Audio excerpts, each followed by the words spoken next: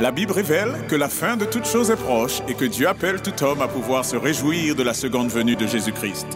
L'objectif de cette présentation est de vous préparer à être du nombre de ceux qui gardent les commandements de Dieu et le témoignage, la foi de Jésus-Christ. Good morning and blessed Sabbath. Et bonjour et bon sabbat à vous. It's a pleasure to be here. C'est un plaisir d'être ici. Our message this morning is on the three atonements. Et le message de ce matin porte sur les trois expiations. And when we speak about atonement, it's important that we understand what we mean by atonement. Lorsque nous parlons de l'expiation, il est important de comprendre ce que cela implique, l'expiation, ce que cela signifie. In a broader sense, this morning, our subject is about the sanctuary. Dans un sens large, ce matin, notre sujet porte sur le sanctuaire. But the sanctuary was all about the plan of redemption. Mais le sanctuaire, voyez-vous, portait sur le plan de la rédemption. It was an illustration of the plan of redemption in its various aspects. Dans ces différents aspects, c'était une illustration du plan de la rédemption. And redemption is the restoration of human beings back into the image of God. Et la rédemption est la restauration de l'être humain à l'image de Dieu. There are a number of different elements that God had to deal with in this restoration process. Et dans ce processus de restauration, il y a un certain nombre d'éléments avec lesquels que Dieu doit traiter. Sorry, because I have a little trouble. It did not convert the file, so and I thought that it was, but I tried to again. Excusez-nous, on a un petit souci de, j'arrive pas à afficher le document en fait. Au pire, je l'affiche comme ça. I'm not sure. No. No problem with that. You have it there. Okay, continue. In Psalm 77:13, Dans le psaume 77, verset 13, it tells us, "Thy way, O God, is in the sanctuary." il nous est dit dans la version King James, ta voix, Seigneur, est dans le sanctuaire. Who is so great a God as our God? Qui est un Dieu aussi grand que notre Dieu? The ways of God, the plans, the method that God has to restore man to the image of God is revealed in the sanctuary. La manière de Dieu, ce qu'il va faire pour restaurer l'homme à son image, eh bien cela se trouve illustré dans le sanctuaire. The version that you use in French, we do not have a good translation of this verse. That's why I translate the King James version. Okay. Okay. That's why I do not display this verse.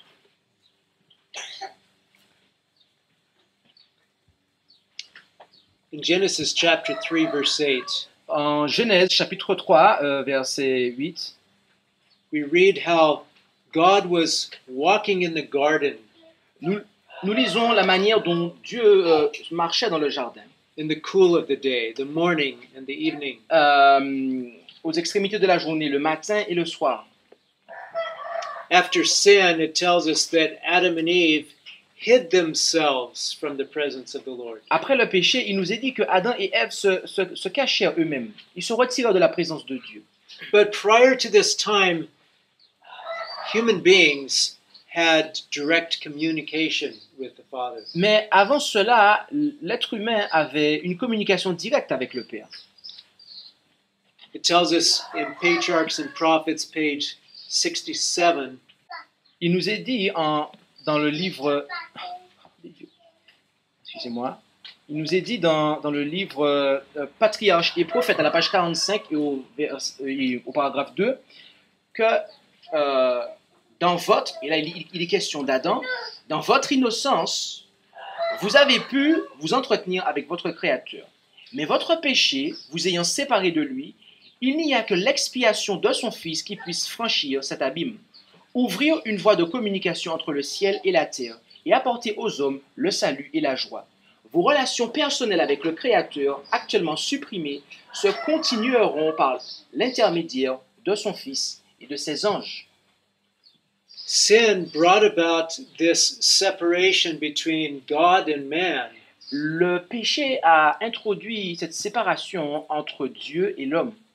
And without the presence and blessing of God, we can't even have any kind of good thoughts or good intentions. Et sans la présence de Christ entre Dieu et l'homme, nous sommes incapables d'avoir des bonnes intentions ou ne serait-ce que des bonnes pensées. We would not feel sorry for our sins. Nous ne pourrions même pas nous sentir désolés, être désolés pour nos péchés. We would not even recognize sin. Nous ne pourrons même pas reconnaître le péché en fait.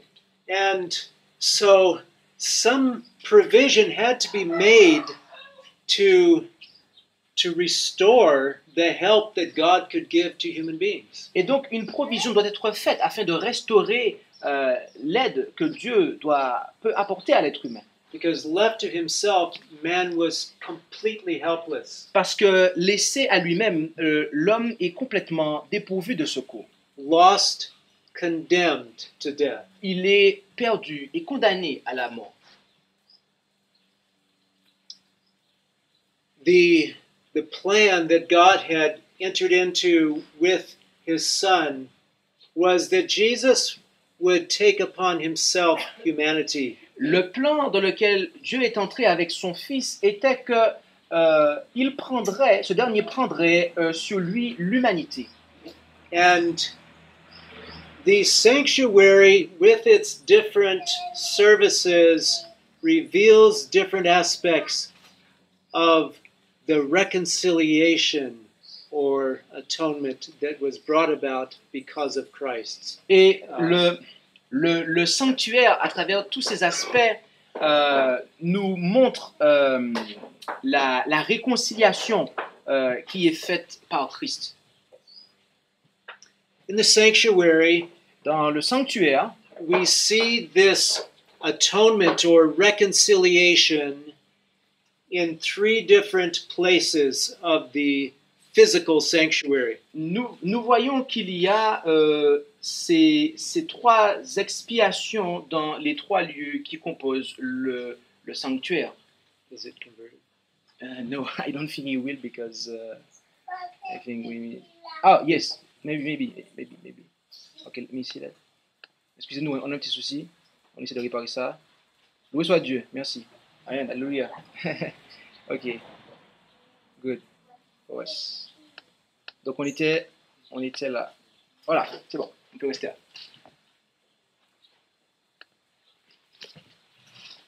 So, in these three different places, we see three different ways that God has reconciled humanity to Et himself. dans ces trois différents lieux qui composent le sanctuaire, nous voyons les trois manières par lesquelles Dieu réconcilie l'homme avec lui-même. These three places are the courtyard, Ces trois lieux sont le parvis, the holy place, le lieu saint and the most holy et le lieu place. très saint. First of all, let's consider the courtyard. Premièrement, considérons le parvis.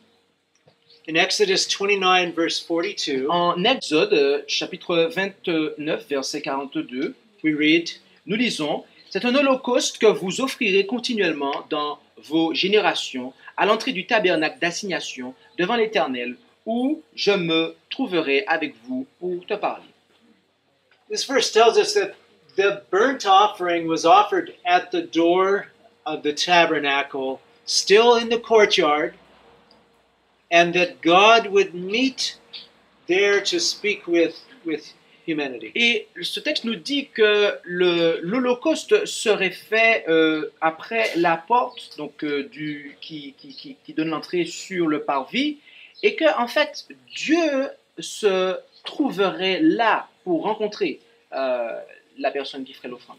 This is significant because sin brought about separation between God and man. Cela est vraiment significatif puisque, voyez-vous, le péché a amené une séparation entre Dieu et l'homme.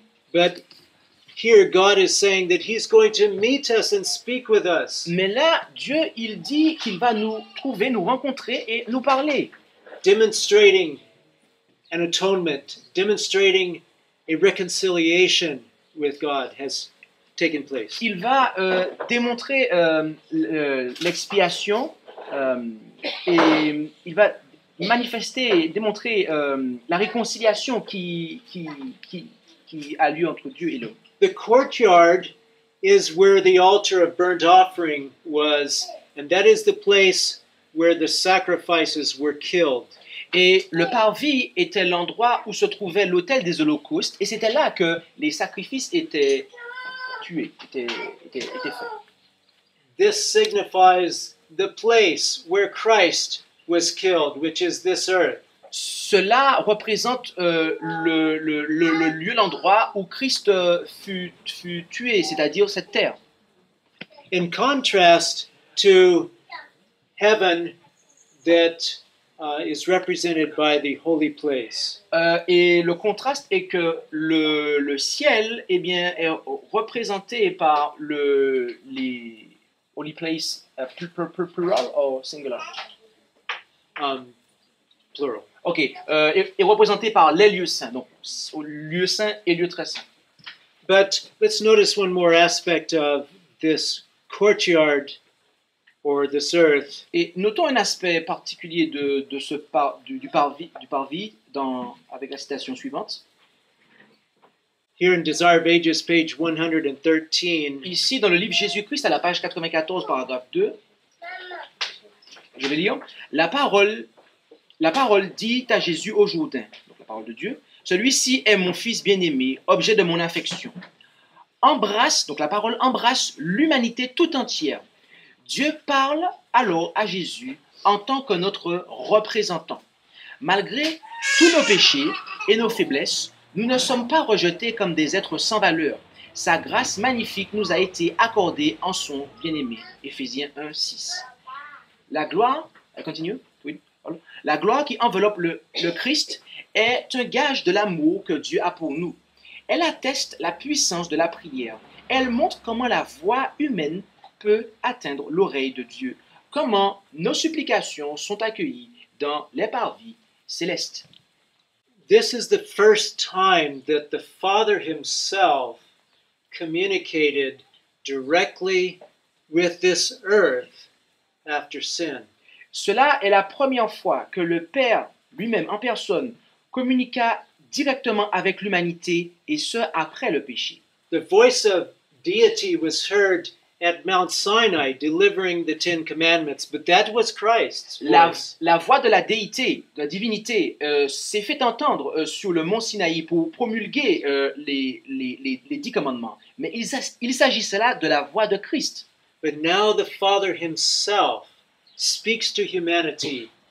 Mais maintenant, le Père lui-même parle à l'humanité. This was a testimony that communication had been restored between God and man. Cela était un témoignage rendu pour signifier que la communication avait été rétablie, restaurée entre Dieu et l'homme. The paragraph continues. Et le paragraphe continue en disant « À cause du péché, la terre a été séparée du ciel. Elle est devenue étrangère à sa communion. Mais Jésus a rétabli la liaison avec la sphère de la gloire. Son amour a enveloppé l'homme et atteint les plus hauts cieux. La lumière qui, à travers les portiques, descend sur la terre du Sauveur, descendra aussi sur nous si, par la prière, nous demandons le secours nécessaire pour résister à la tentation. La voix qu'entend Jésus répétera à toute âme croyante, « Celui-ci est mon Fils bien-aimé, objet de mon affection. » divine help was brought within reach of humanity. L'aide divine fut mise à la portée de l'humanité.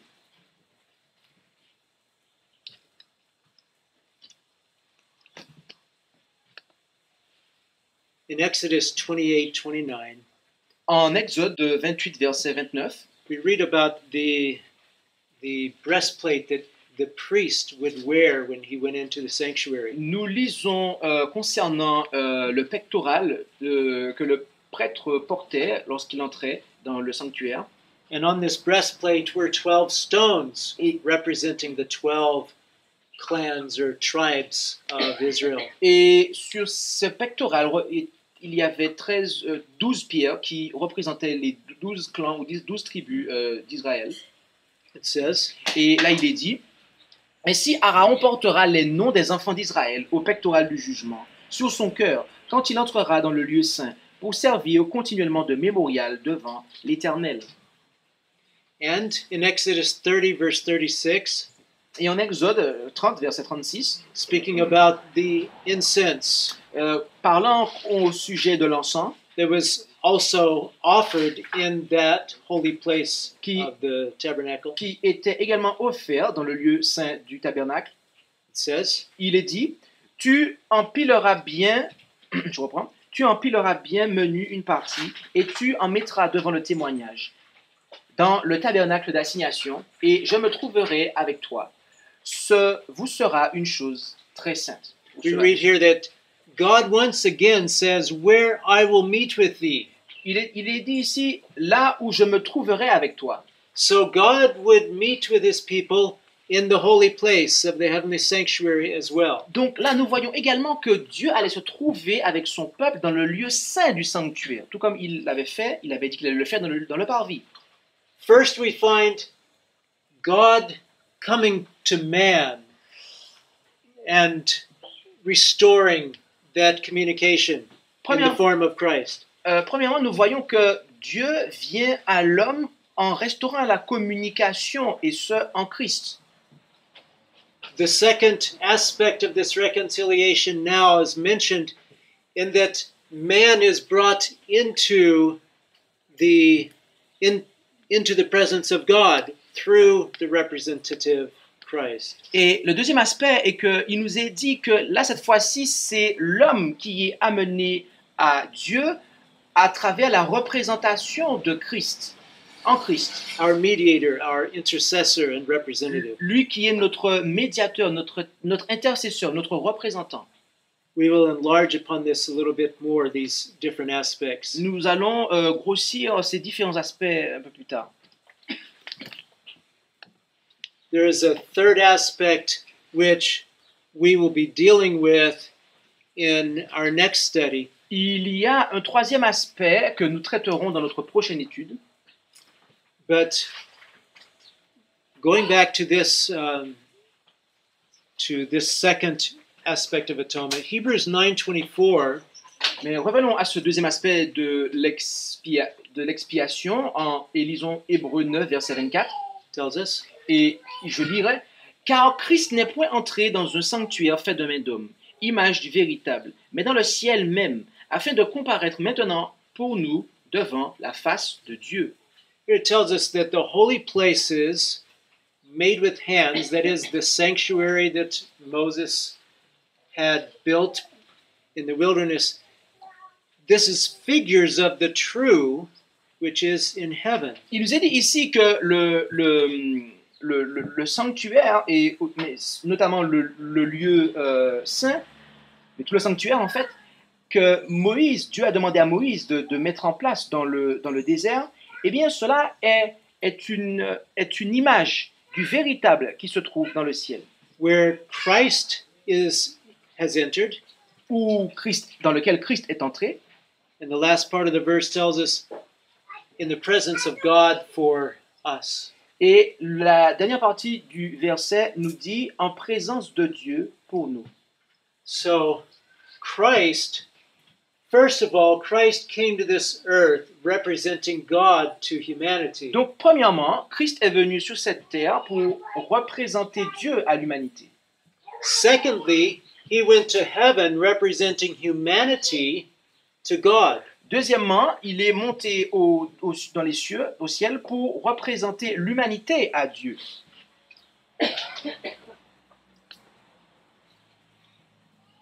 The holy place of the sanctuary in heaven contained 3 articles of furniture.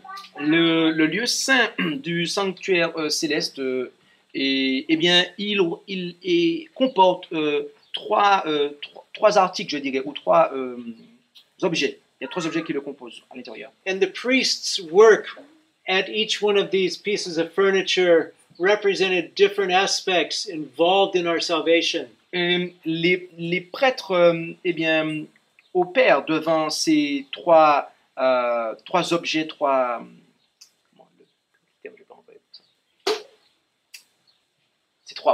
ces trois objets qui représentent différents aspects du plan du salut.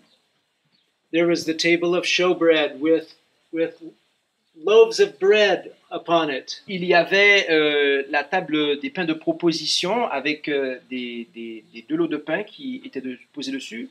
Which had to be changed with fresh bread on a regular basis. Qui devait être remplacé par du pain fraîchement cuit sur une base régulière. And the lamps emitting light, which had to be filled with oil and maintained and trimmed. Et le chandelier qui devait être rempli d'huile et maintenu et entretenu. And the altar of incense. Et l'autel de l'encens. Where fresh incense had to continually be applied to the coals of fire. Où on devait continuellement ajouter de l'encens afin que cela puisse fumer. Just touching on the third aspect now of this atonement before we go back in more detail. Je vais juste toucher un peu le troisième point, mais juste le toucher et nous allons ensuite revenir en arrière. In Exodus 25:22, en Exode chapitre 25 verset 22, we read, nous lisons: Et je me trouverai là avec toi, et je te dirai de dessus le propitiatoire, d'entre les 2 chérubins qui seront sur l'arche du témoignage, tout ce que je te commanderai pour les enfants d'Israël. So this most holy place is the third place in the sanctuary where God says he would meet with us. Donc le lieu très saint est le 3e endroit dans le sanctuaire où Dieu déclare pour la 3e fois qu'il va rencontrer, il va avoir un rendez-vous ici avec les enfants d'Israël. Signifying reconciliation or atonement. Cela signifie réconciliation ou expiation. Et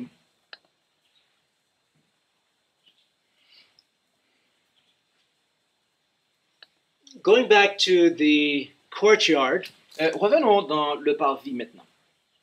It was in the courtyard that the sacrifices were killed. C'était dans le parvis que les sacrifices étaient faits. But there was in particular a sacrifice that was entirely disposed of in the courtyard. Mais il y avait un sacrifice particulier qui était disposé dans le parvis. Because each one of the sacrifices were dealt with in slightly different ways. Parce que chaque sacrifice était traité d'une manière légèrement différente. There were burnt offerings, and that's what we're going to discuss here. Il y avait les holocaustes, et c'est ce dont nous allons parler maintenant. There were sin offerings. Il y avait des offrandes pour le péché, peace offerings, des offrandes de paix, trespass offerings, des offrandes pour la transgression, meat offerings, des meal offerings, des offrandes de... En fait, c'est par exemple, c'était... flour or grain. Ils offrent un gâteau, en fait. Donc, c'était le terme général, je l'ai pas là. And drink offerings. Et les boissons aussi pouvaient servir pour des offrandes. Etc. Voilà, de différents types. But concerning the burnt offering, the blood and the flesh, the entire animal was disposed of there in the courtyard. Et concernant l'Holocauste, la chair ainsi que le sang de l'animal étaient utilisés sur l'autel et dans le parvis. In Leviticus, and we read just previously when God introduced the burnt offering, he said it was to be offered at the door of the tabernacle where he would meet with his people. In other words, signifying atonement, an aspect of atonement. Tout à l'heure, nous avons vu que lorsque l'Holocauste, on l'a vu la première fois, eh bien, Dieu a dit qu'il devait être offert à la porte du sanctuaire, donc dans le parvis, et Dieu a dit que c'est là qu'il allait se rencontrer. C'est là qu'il allait rencontrer les enfants d'Israël. Leviticus 1, 4 and 5. Et maintenant, nous lisons Lévitique 1, versets 4 et 5, où il est dit « Et il appuiera sa main sur la tête de l'Holocauste, et il sera agréé en sa faveur pour faire expiation pour lui. Puis il égorgera le veau devant l'Éternel, et les fils d'Aaron, les sacrificateurs, offriront le sang et le répandront tout autour sur l'autel qui est à l'entrée du tabernacle d'assignation. » Notice the blood was sprinkled on the altar and poured out at the base of the altar. Notez que le sang était aspergé sur l'autel et qu'il devait être également répandu tout autour de l'autel. This is significant, but we don't have time to go into the details of that right now. Cela est très significatif, mais nous n'aurons pas le temps d'entrer dans tous les détails à présent. But notice that it says that it makes atonement. Mais notez qu'il est dit que cela fait l'expiation. Atonement is not something that happened just once in a year. L'expiation n'est pas quelque chose qui a lieu juste une fois dans l'année. There was one day in a year that was called the Day of Atonement. Il y a, oui, un jour dans l'année qui était qualifié du jour des expiations. And when we think of atonement, oftentimes our minds think only of that one day. Et lorsque nous pensons à l'expiation, généralement, dans notre esprit, nous ne pensons qu'à ce jour des expiations. But atonement has different aspects. Mais voyez-vous, l'expiation a différents aspects. It was a burnt offering that Abraham offered. C'était un holocauste que Abraham avait réalisé. In Genesis 22:2, en Genèse chapitre 22 verset 2, God asked Abraham to offer Isaac as a burnt offering. Dieu demanda à ce que Abraham offre Isaac en holocauste. And when Isaac and Abraham were walking up the mountain, et lorsque Isaac et Abraham gravirent la montagne, Isaac exclaimed, "We have the wood and we have the fire, but where is the lamb for a burnt offering?" Il a dit que nous avons le bois, nous avons le feu, mais où est l'agneau pour le sacrifice? And notice what God said in verse 8. Et remarquez ce que Dieu a déclaré, what Abraham said. Ce que Abraham a déclaré au verset 8. Et Abraham répondit, « Mon fils, Dieu se pourvoira lui-même de l'agneau pour l'holocauste. » Et ils marchaient tous deux ensemble. And this is significant because that is what God did for us. Cela est significatif car c'est ce que Dieu a fait pour nous. He himself provided a burnt offering. Il a lui-même pourvu à un holocauste, un sacrifice pour l'holocauste. He made the first step toward reconciliation. Il a opéré le premier pas, la première étape pour notre réconciliation. In the case of the sin offering, dans le cas de l'offrande pour le péché, who was to bring the sin offering? Qui devait amener l'offrande pour le péché?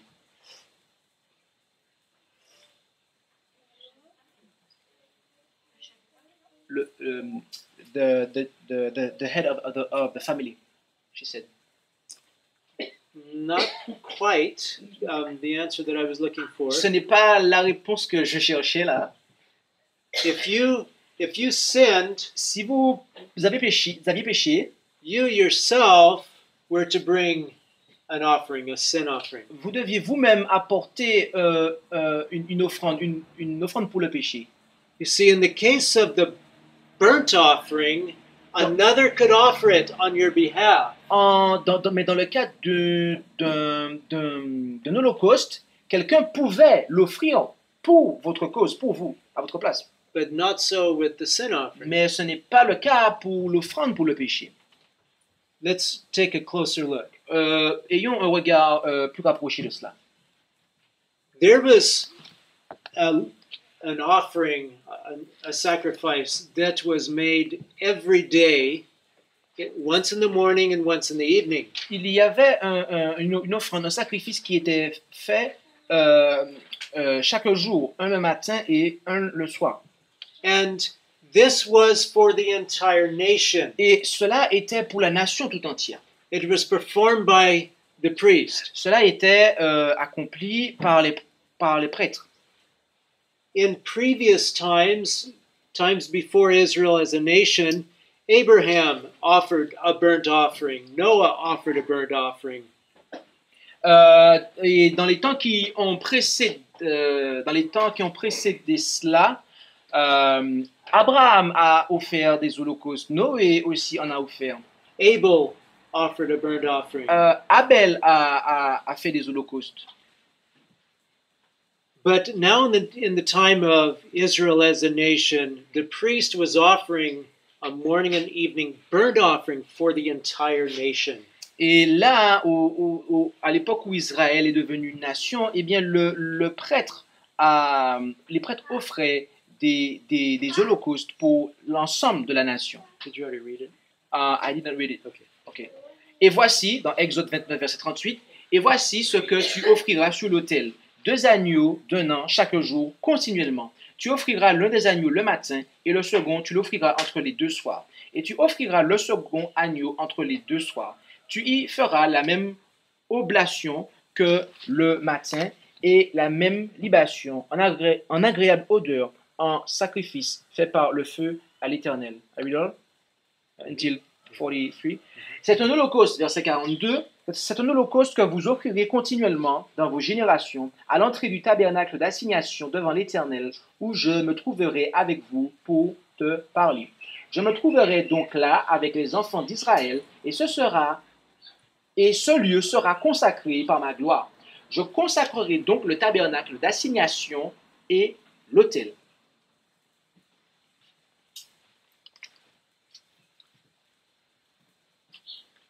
In Patriarchs and Prophets, page 354, Dans le livre Patriarches et Prophètes, à la page 324, paragraphe 5, concerning this morning and evening offering, concernant ce sacrifice du matin et du soir, il est dit que chaque matin et chaque soir, on offrait sur l'autel un agneau d'un an et des gâteaux pour signifier la consécration quotidienne de la nation à l'Éternel, comme pour réclamer le bénéfice du sang expiatoire du Rédempteur promis.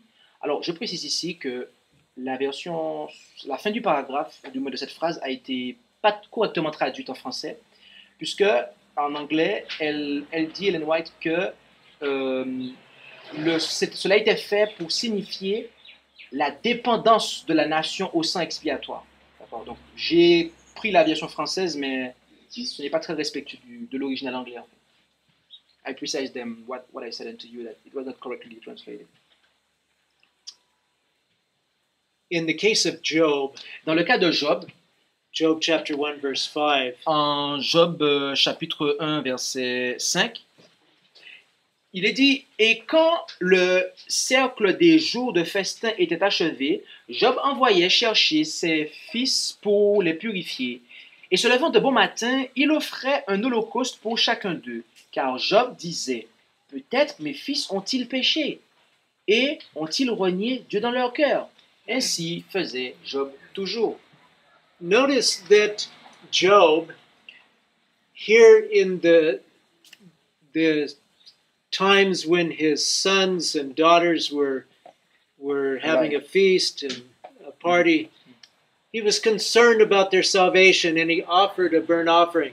Et notez que Job, au temps où ses enfants étaient vivants et au temps où il s'amusait, il faisait des fêtes, et eh bien, il était concerné par leur salut, si bien qu'il offrait des holocaustes pour eux.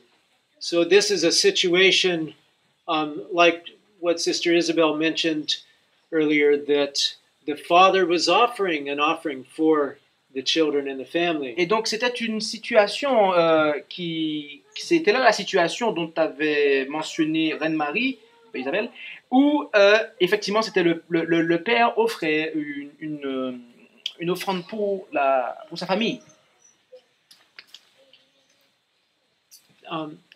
This is Brother Raymond. Raymond. Yeah, Raymond. Raymond.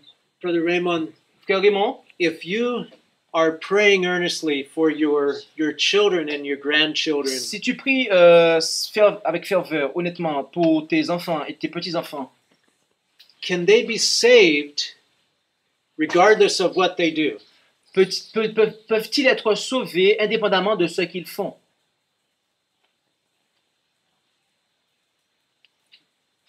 Tu as compris?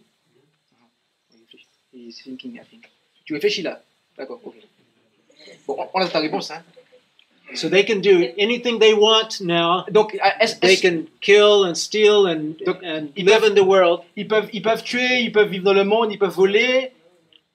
And as long as you're praying like Job, Et autant que tu pries comme Job, they will be ils saved. seront sauvés. C'est cela? Non, No. non, non, No. non. So Donc why was Job praying for his children? pourquoi Job priait pour ses enfants? Does it do any good to pray for our children, our husbands, Est-ce our que wives? est-ce que c'est bien de prier pour notre mari, ou notre femme, ou qu'y a-t-il là-dedans? Job must have thought so.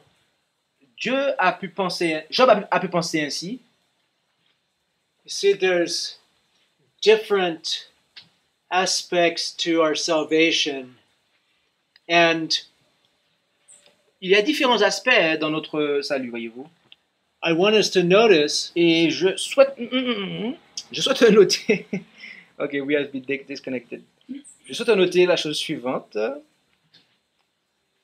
I want us to notice here in Leviticus 1, 4, and 5 that the burnt offering makes an atonement. Je souhaite noter ici en Lévitique chapitre 1 verset 4 à 5 qu'il est dit que l'Holocauste fait l'expiation. Sorry for those who are online, we have been disconnected. And donc ici en Lévitique chapitre 1 verset 4, il est dit quoi que et il sera agréé en sa faveur pour faire expiation pour lui. D'accord? Donc l'Holocauste. Let's read the verse. Et lisons le verset.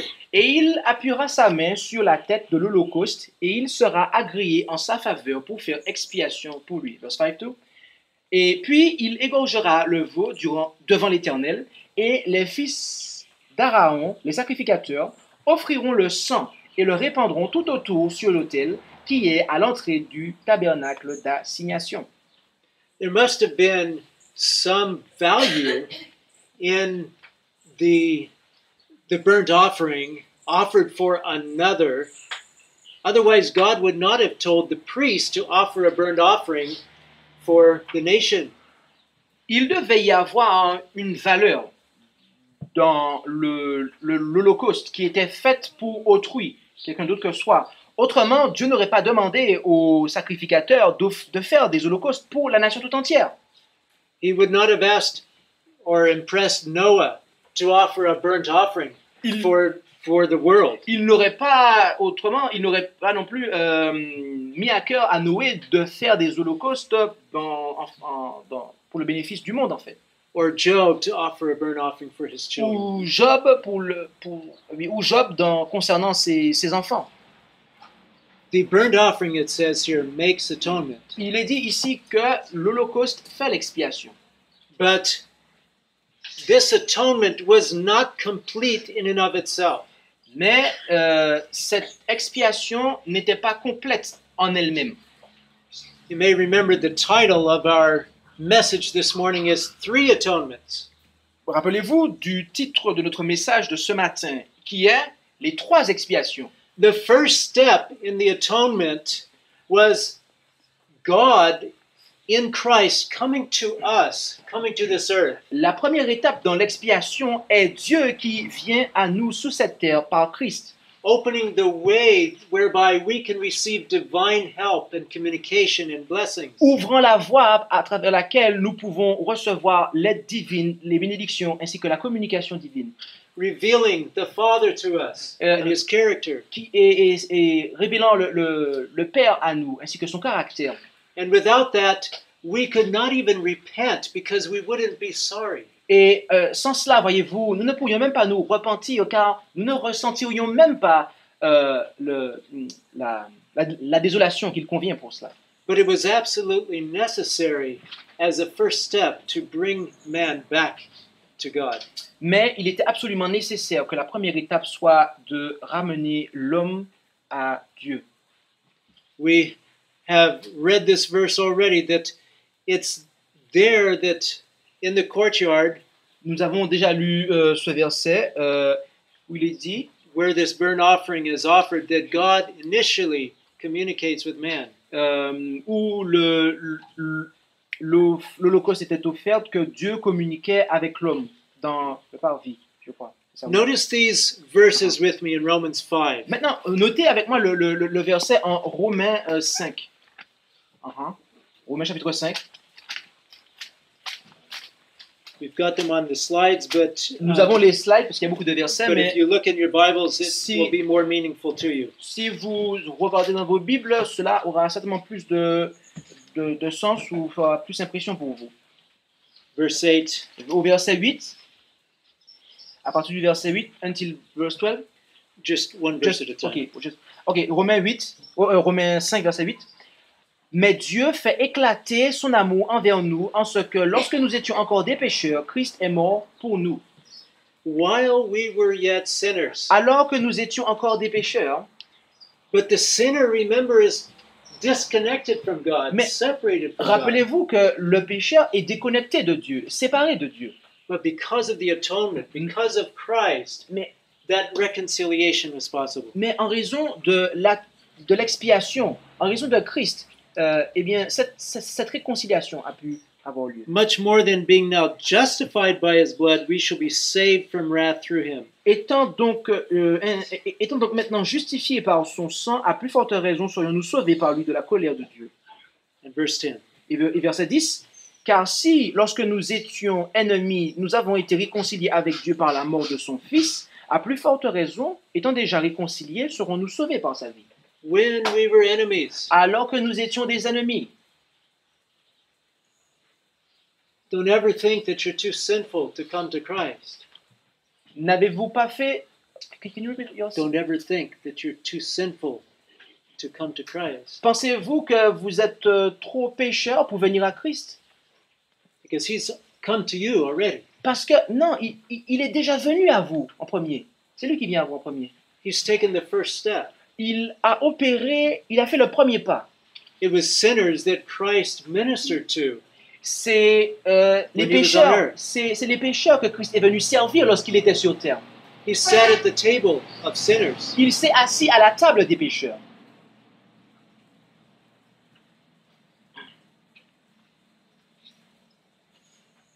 For if when we were enemies we were reconciled to God by the death of His Son, much more being reconciled we shall be saved by His life.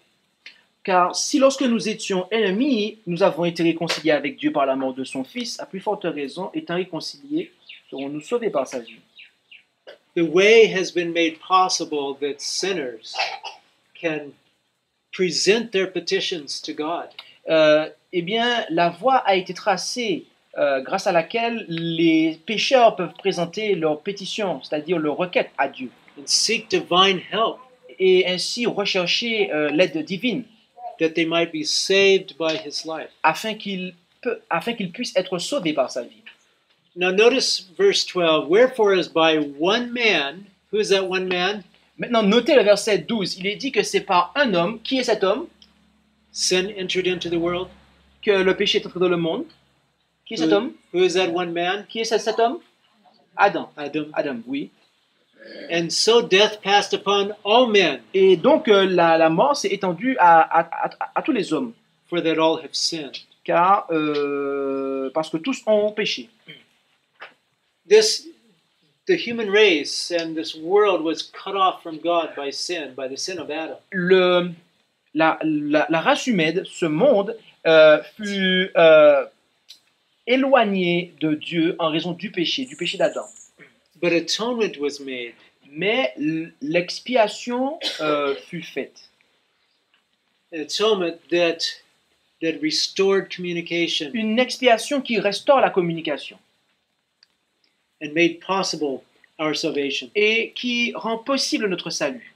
Notice verse Notez maintenant le verset 18. 18. Verse 18. Verset 18. Ainsi donc, comme un seul péché a valu la condamnation à tous les hommes, de même par une seule justice, tous les hommes recevront la justification qui donne la vie. Notice that condemnation came upon all by that one man, but all were made justified by one man. Notez que la condamnation est venue sur tous par un seul homme, mais que la justice viendra à tous maintenant par un seul homme. But something else is needed. Mais quelque chose d'autre est nécessaire. Let's read first of all, 2 Corinthians 5:19. Et pour cela, lisons premièrement 2 Corinthiens chapitre 5, verset 19, où il est dit « Car Dieu était en Christ, réconciliant le monde avec soi, en ne leur imputant point leurs péchés, et il a mis en nous la parole de la réconciliation. » It was the world that was reconciled to God. C'est le monde qui fut réconcilié avec Dieu. That is what's represented in the burnt offering. Voilà ce qui était représenté dans l'Holocauste. It was the first step in our atonement. It was Christ coming to this world to bring God within the reach of man and angels through Christ, etc. C'était la première étape de l'expiation. Dieu venant à l'homme et ce par Christ, et nous recevons ainsi également, par cela nous avons le secours des anges de l'Éternel. But let's consider now the sin offering. Mais maintenant, considérons l'offrande pour le péché. Leviticus 4:29 and then 35. En Lévitique chapitre 4, verset 29 et verset 35. Il appuiera sa main sous la tête du sacrifice pour le péché, et il égorgera le sacrifice pour le péché au même lieu que l'Holocauste. Ça, c'est le verset 29. Le verset 35 dit, verset 35, le sacrificateur ôtera toute la graisse comme on ôte la graisse de l'agneau du sacrifice de prospérité, et il les fera fumer sur l'autel à la manière des sacrifices de l'Éternel faits par le feu. Ainsi le sacrificateur fera l'expiation pour cet homme, pour le péché qu'il a commis, et il lui sera pardonné. Notice in particular, the priest shall make an atonement for his sin. Notez bien qu'il est dit que le prêtre fera une expiation pour le péché. And it shall be forgiven. Et qu'il lui sera pardonné. So the sin offering also makes atonement. Donc l'offrande pour le péché fait également l'expiation.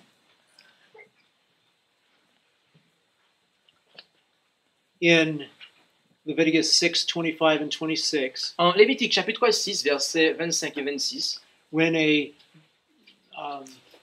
sin offering was killed, it says in verse 26 that the priest that offers it was to eat it. Lorsqu'une offrande pour le péché était offerte, il est dit que le prêtre devait en manger. Remember that in the case of the sin offering, the sins had been confessed on that animal. Notez que pour l'offrande pour le péché, qu'au préalable, le péché avait été confessé sous la tête de l'animal qui était offert. So in eating the flesh, the priest was taking upon himself, in himself, sinful flesh. Donc, en mangeant la chair de cet animal, le prêtre participait, il consommait, il mangeait cette chair déchue ou pécheresse. Significant of the fact that Christ took upon himself our humanity. Cela signifie, montre, est une préfiguration que Christ a pris sur lui-même notre humanité, Our sinful flesh. notre nature déchue, ou pécheresse. Now, in the case of the sin offering, Maintenant, dans le cas de l'offrande pour le péché, the sinner himself brought the offering. le pécheur lui-même amenait l'offrande. This was done for specific sins. Cela était fait en raison de péchés bien particuliers. When it came to the knowledge, Lorsque cela revenait à sa connaissance, when the conscience was pricking the individual, lorsque la conscience travaillait à l'individu, this was not something that someone else could offer for you. cela n'était pas une offrande que quelqu'un pouvait offrir à votre place, pour vous. And there were, in the case of this sin offering, we just read the priest would eat the flesh, Et dans le cas de l'offrande pour le péché, nous avons lu que le prêtre devait manger la chair, or in certain cases, the blood of the animal was taken inside to the sanctuary. ou dans certains cas, le sang de l'animal était introduit dans le sanctuaire. This is different than what happened with the blood and the flesh of the burnt offerings. Cela était différent de ce qui arrivait avec la chair et le sang de l'Holocauste. Remember, in the case of the burnt offering, all the flesh, all the blood stayed in the court, Rappelez-vous qu'avec l'Holocauste, toute la chair ainsi que tout le sang restait dans le parvis, representing that the atonement was for the courtyard, for the earth. cela représentant que l'expiation était pour le parvis, c'est-à-dire pour la terre. You see, the burnt offering gives us a temporary, probationary life. Voyez-vous, l'Holocauste nous accorde un temps de probation dans notre vie. But that's not enough Mais cela n'est pas suffisant for eternal life. pour la vie éternelle. We need to bring our own sin offering. Nous avons besoin d'amener notre propre sacrifice pour le péché. We need to recognize our personal sin and confess those sins. Nous avons besoin de reconnaître nos péchés individuels ainsi que de les confesser. Because it's only those sins that are taken upon the priest into the sanctuary. Parce que ce ne sont que ces péchés-là qui sont portés par le prêtre et introduits dans le lieu et dans le sanctuaire. Only those who have brought a sin offering are represented by the priest in the sanctuary. Seuls ceux qui apportent une offrande pour le péché sont représentés par le prêtre dans le sanctuaire.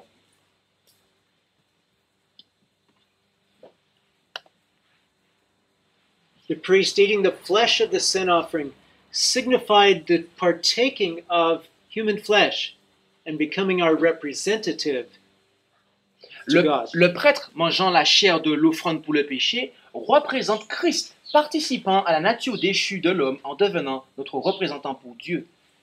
Here it describes in these verses the sin offering for the congregation and also for the priest. It was similar. The blood was taken inside. Et dans ces versets, de Lévitique 4, il est décrit comme l'offrande pour l'assemblée, qui était, et donc comment il était, And it was sprinkled before voilà, the veil. aspergé devant le voile, etc. Dans Lévitique 4. But we read in Hebrews 9:12, mais maintenant, nous lisons en Hébreux, chapitre 9, verset 12, neither by the blood of goats and calves, but by his own blood. que nous sommes entrés une seule fois dans le Saint des Saints, non pas avec le sang des boucs et des veaux, mais avec son propre sang. The things that the priests did here in the earthly sanctuary typified the work that Christ is doing for our salvation. Les choses qu'opéraient les prêtres dans le sanctuaire céleste typifiaient l'œuvre que Christ est en train d'accomplir pour nous actuellement dans le sanctuaire céleste. Christ entered into the heavenly sanctuary in the presence of God, not with blood from animals, but by his own blood, virtue of the fact that he died for us. Christ est entré dans le lieu très saint du sanctuaire céleste, non pas avec le sang des animaux, mais avec son propre sang, et ce en vertu du fait qu'il s'est d'abord offert pour nous.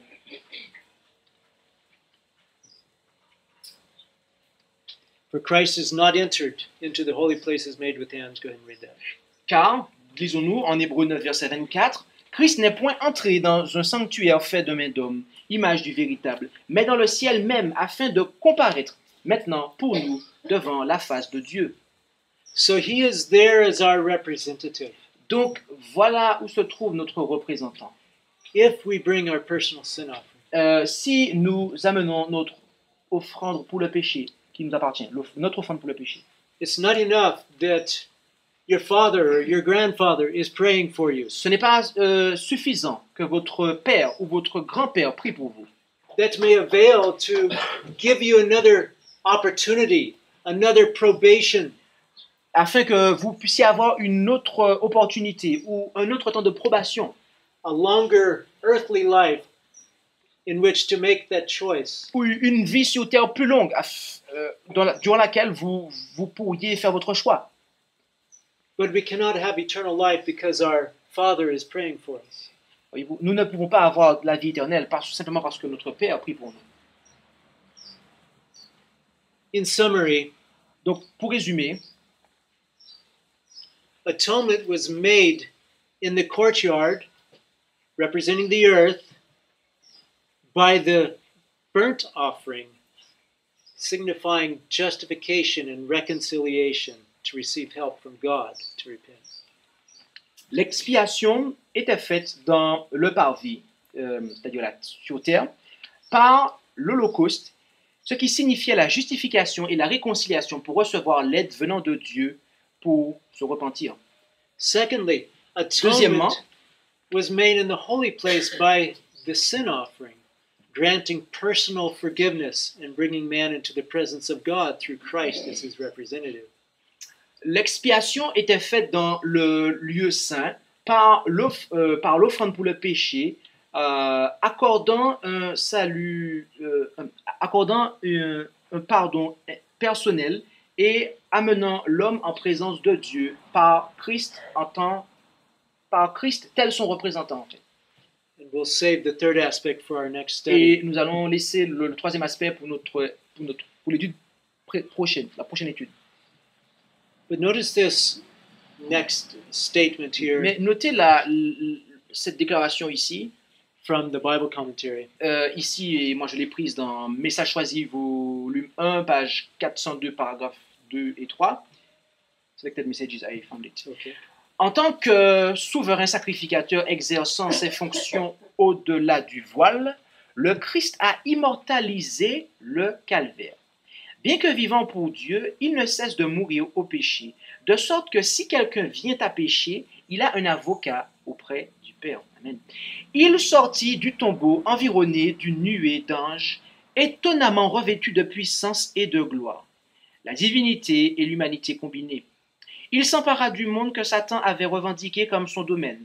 Par l'œuvre magnifique accomplie par le don de sa vie, il rendit la faveur divine à toute la famille humaine. Notice that he restored the whole race of men to favor with God. Notez qu'il a restauré toute la race humaine dans la faveur de Dieu.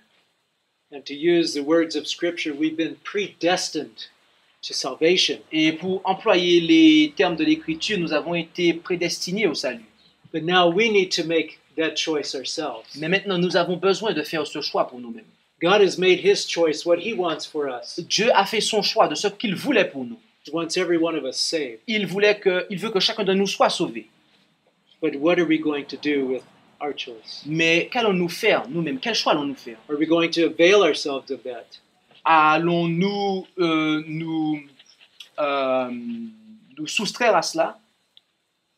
Ou nous soustraire ou nous...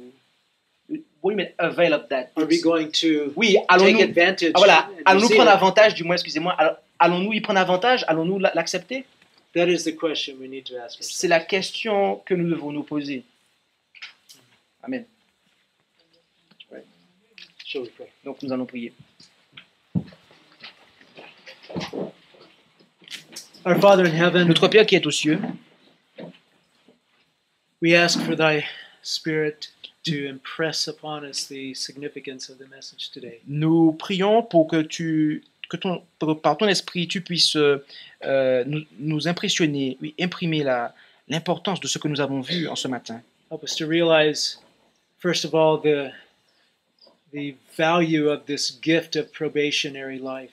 Aide-nous, premièrement, à comprendre, à réaliser la valeur du don que tu as fait pour que nous puissions avoir ce temps de probation. The gift of reconciliation with God, being able to even present our petitions to God.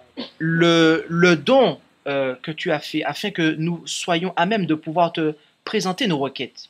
And secondly, I pray that you will impress each heart with the shortness of that probationary life.